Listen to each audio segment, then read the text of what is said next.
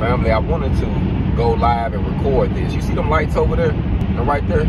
Those are two different prison units. It's Cummins over here and it's Varner over here. And family, that's where I started at. I got my trade, I changed my life, I got my GED, I learned small business management out of prison. And now I'm at where I'm at now because I utilized my time.